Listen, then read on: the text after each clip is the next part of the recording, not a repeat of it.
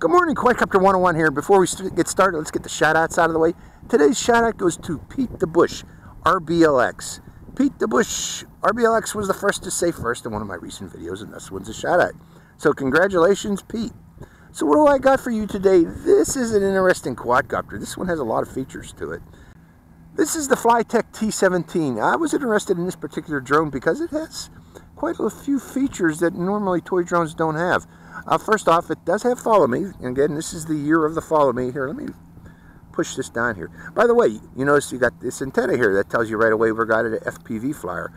But when you these type of antennas that are in a bracket that can be removed and lowered, I recommend doing that. That'll improve the reception from your Wi-Fi by bringing the antenna down and out instead of just up along the body like that. So that's what I tend to do, folks. So keep that in mind.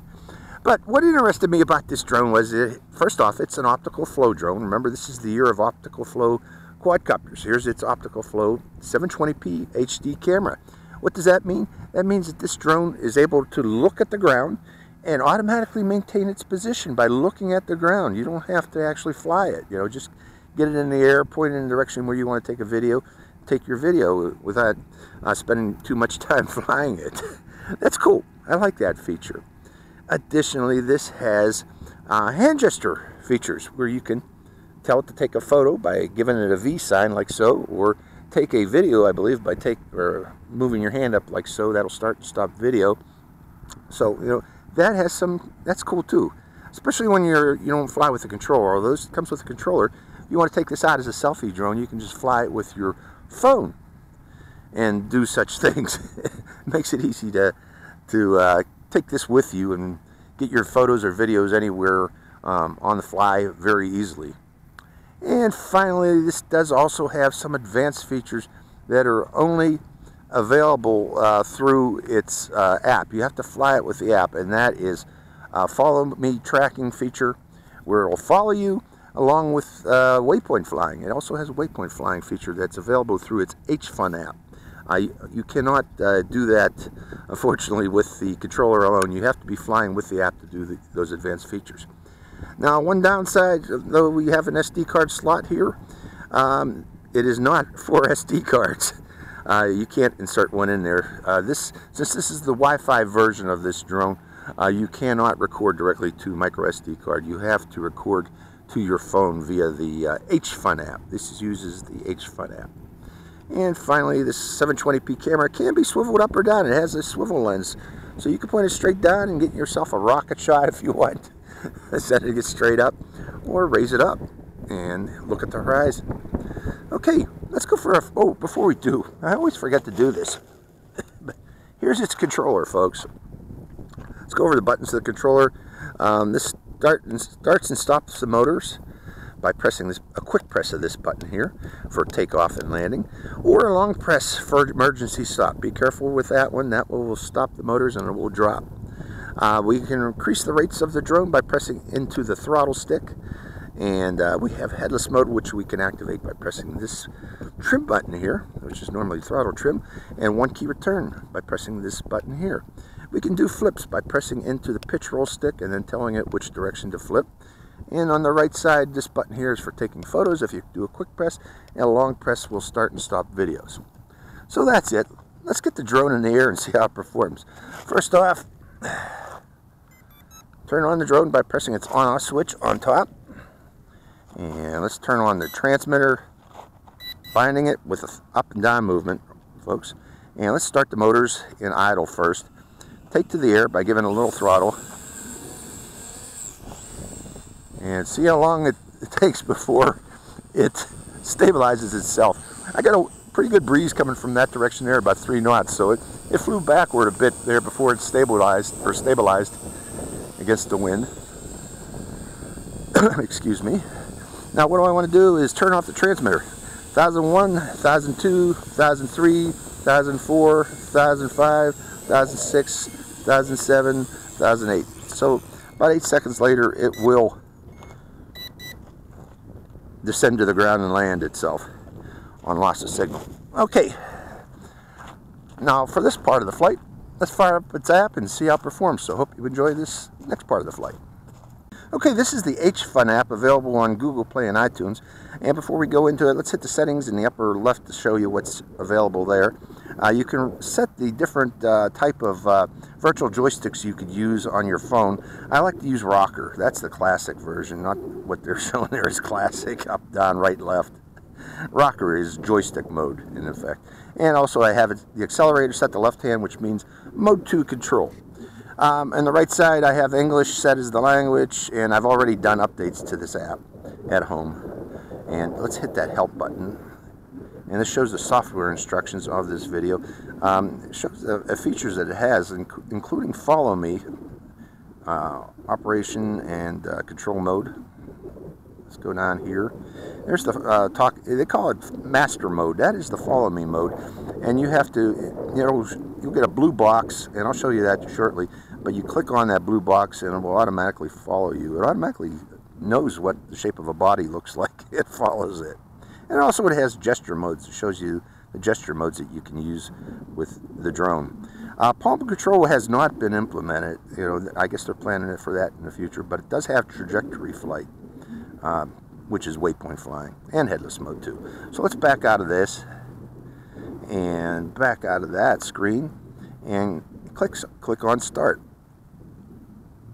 Okay, we are in control mode. Right now I'm going to start and stop the video by holding down the right button. Let's see if that actually starts the video. Try it again. No, it doesn't. Oh yeah, it does. Okay, it worked. I was curious whether it worked or not. And let's do an automatic takeoff by pressing the takeoff button on the right. Quick press. And does it take off? No, I guess you got to give it throttle. Okay, again, I got a wind here, so I'm going to let it stabilize for a bit. When it immediately takes off in a wind, it does drift with the wind for a bit. But eventually, it knows it has a wind, and it starts fighting it. So let me get in the camera and say, hey, you like my shirt today, folks? This one came from Vegas. Okay, let's go forward and upwind. I'm going to have to go to a higher rate, folks, because I can't fight that wind.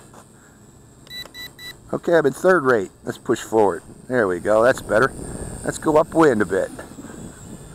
And up, too. And take it up to about there. Let go. Let's see if it stops itself. It does. Okay, we're about 8 meters high, I'm guessing. It's bobbing around in the wind here. But it is maintaining its position. Let's go up to it. Okay. Actually, I want to stay downwind because I want it to drift toward me. Okay, but notice it does this toilet bowl effect in the wind when you're flying in the wind, unfortunately. On a windless day, it does not do this toilet bowl effect. On a windy day, it does, especially if you're up high. So we're going to come down lower. Let's see if that helps it a bit. I brought it down to about 5 meters now. Still got a little bit of drifting, but let's rotate it. And when you rotate, it drifts in the wind. So coming back upwind again, still flying with the controller. I'm going to switch shortly to flying without the controller. I'm going to take it far upwind this time.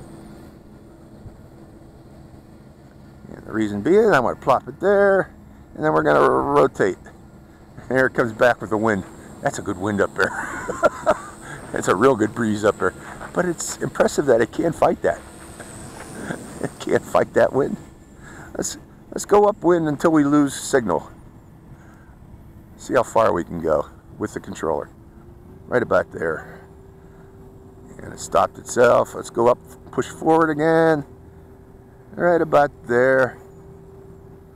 And I got control again. Let's go a little bit further. That was only about 30 meters, 40, going, and right about there, about 45 meters or so, something like that. And then it plops itself down. And when it loses signal, this is good, it goes into hover and just hovers there until it regains signal again. So that's cool. Let's see if I can turn it. Do I have control? I don't seem to have control right now. So up, down, there, I got control now. And trying to turn to the left.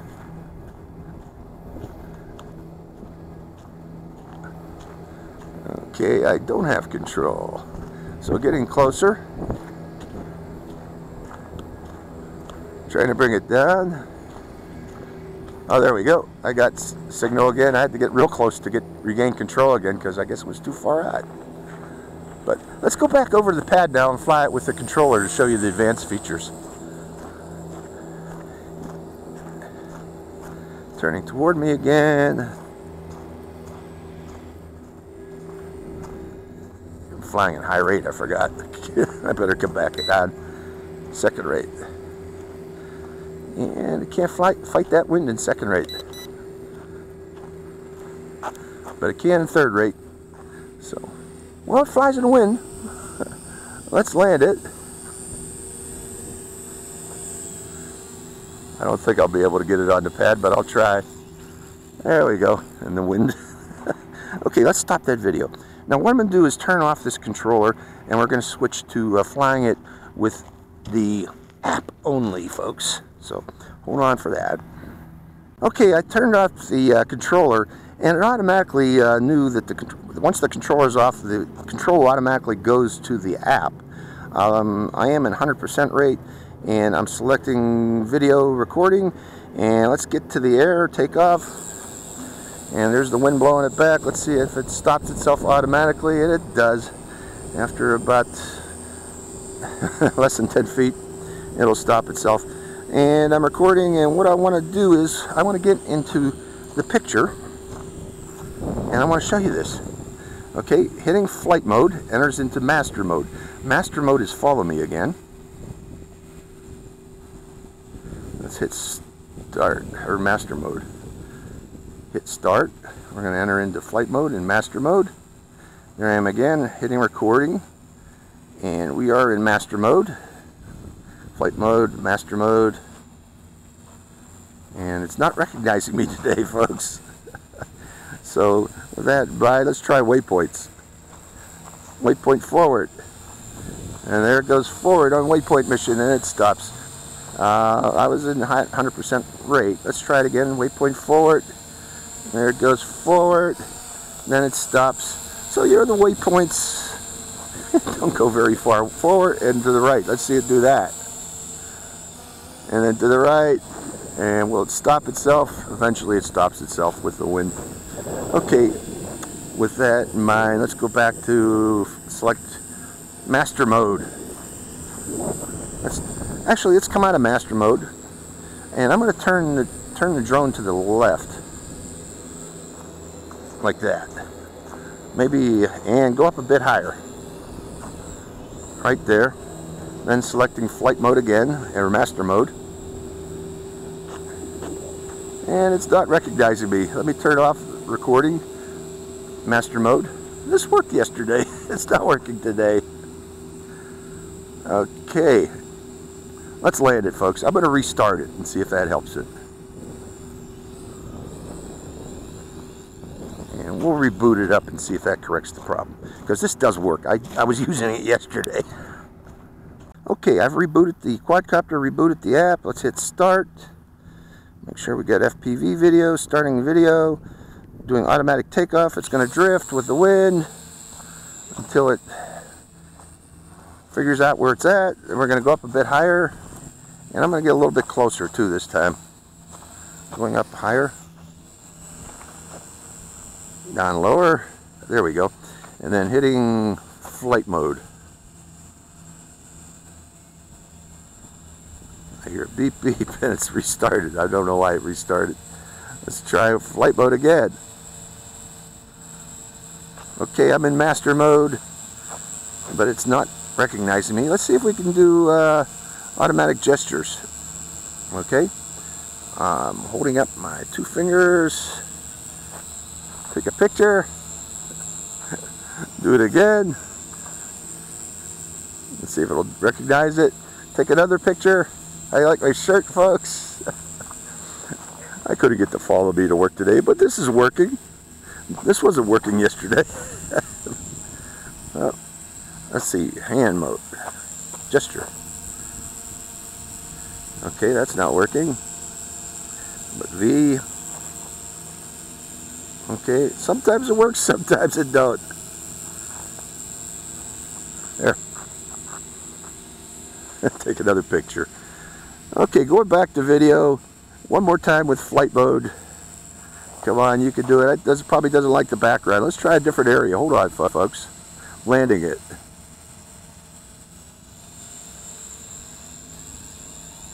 We're going to go over in the grassy area over there and see if that helps. Okay, we're over here now. Let's stop the video, start it again, and hit automatic takeoff. And let's see if this grassy area will help as a background to enable me to use flight or master mode. And no, it's not coming up today. I don't know what happened, folks, but it was working yesterday, unfortunately. But we're going to proceed here. I'm flying it manually with the controller. What if I go a little bit farther away? Try that flight mode one more time. Master mode, no. So that does not seem to work, unfortunately, today. Some of these work on some days and some that don't on other days. So, well, let's just turn it and we'll fly it manually, going upwind and going up a bit higher. But, you know, I'll include some clips from what I did yesterday, trying to fly this with manual mode. It doesn't really work very well, the means of flying it with the follow me. It'll just come toward you. Let me land that and raise the camera up because the camera's not fully up. But when you're flying it and follow me, what I learned yesterday was that what it does, it'll fly directly to you. And then you move out of the way and it just couldn't keep up with your movements. It'll just do a run toward you and try to collide with you, is what the follow me was doing yesterday. So let's see, I did gesture control. One thing I haven't demonstrated yet, let's do the takeoff if we got time to do such. Let's start the video, takeoff. I think we're out of power, folks. I wanted to demonstrate the bottom camera. The belly camera, that's the flight time you get. Yeah, it's flashing. But you can also take video through the belly camera. I'm pretty sure I have some sample of that. I'll include it here, what that looks like. It's not very impressive, this belly camera. The front camera is good, the belly camera is not very good. It was very washed out when I tried to fly it with such. But anyways, that's the Flytec T17. It's kind of neat. Its app needs a little work. The app is promising a lot, but right now it needs a little bit of upkeep. Sometimes these functions would work, like yesterday. I was trying to get the waypoints to work, and a waypoint would not work yesterday. I draw a line and it would just hover there. But the follow me was working very well yesterday. Today, follow me was not working very well at all. It wasn't working at all, but the waypoints was working. So, you know, the app needs some work. So, hope you enjoyed this flight. This is Quadcopter 101, signing out.